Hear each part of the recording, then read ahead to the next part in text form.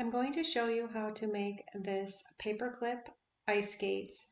I used a 2.75 hook and I used size 10 thread yarn. The pattern is down below and the paperclip is just a few inches across. Okay, so let's get started. So to get started, I'm going to slip knot onto my hook, and if you need the video to go slower, you can place it in slow motion on your video or your phone. The video for that is down below. Now insert your hook, grab the yarn and pull it through. Then yarn over and pull through 2 loops. Now single crochet 8 more times for a total of 9. Make sure that you have a couple of single crochets past that first part of the middle of the paperclip, which I'll show you in the video.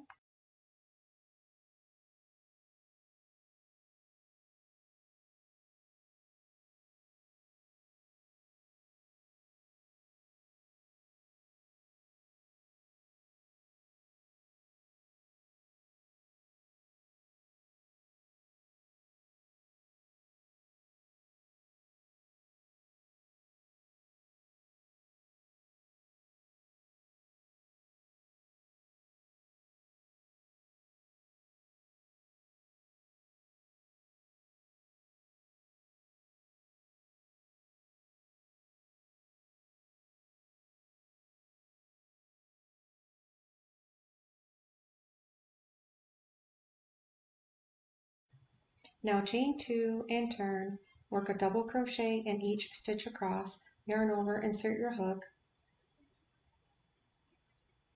grab the yarn, yarn over, and pull through 2 loops, and then pull through 2 loops.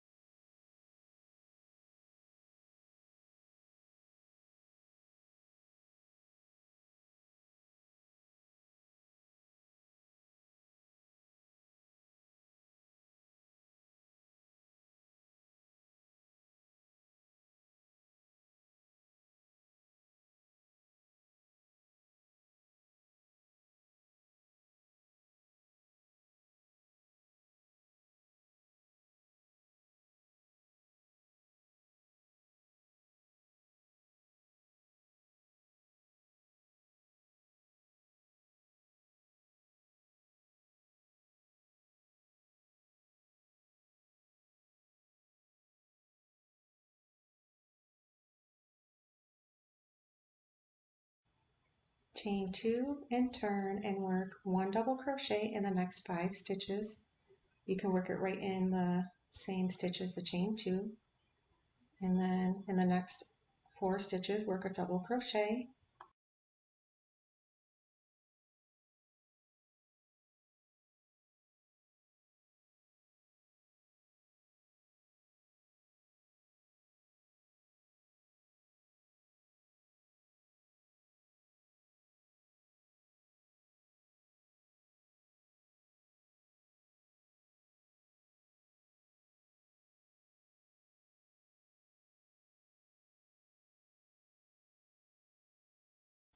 Chain 1 and turn and work your single crochet in the next 5 stitches.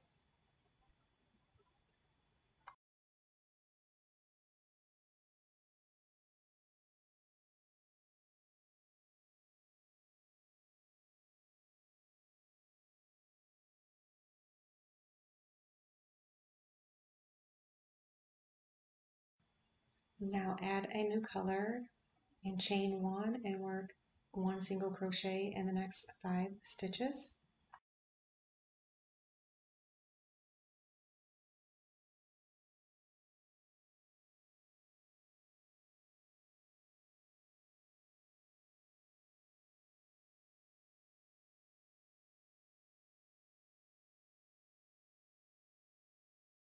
Chain 2 and turn and work 1 double crochet in each stitch across.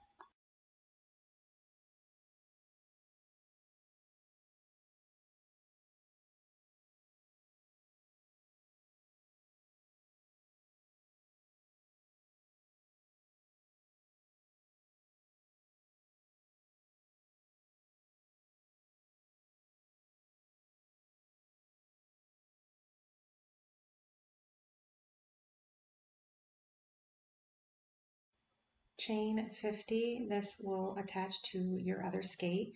Your other skate you will make the same exact way, except for you'll stop when you get to the white part and finish it off once it's attached. So you're going to attach your chain 50 with your other skate. Your other skate's going to be done the same exact way, and you're going to attach it. I think on this one I did make it with 6 stitches, but I think it's best with 5. So if this one looks a little bit bigger, then you're just going to do it the same exact way. Just work your 5 stitches across with your single crochet.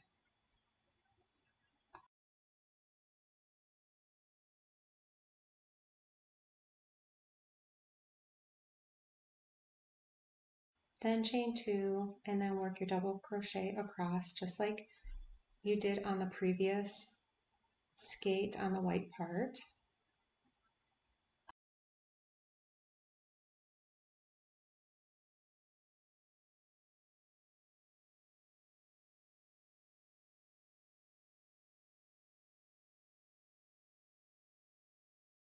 Then fasten off and weave in all of your ends with your yarn needle.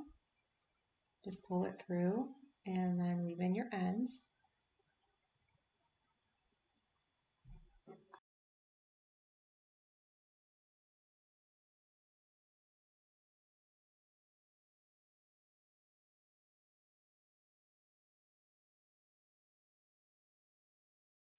Okay, so this is what it looks like when it's finished.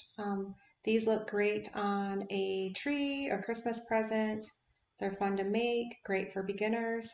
I hope you enjoyed. The pattern is down below, and thank you for watching.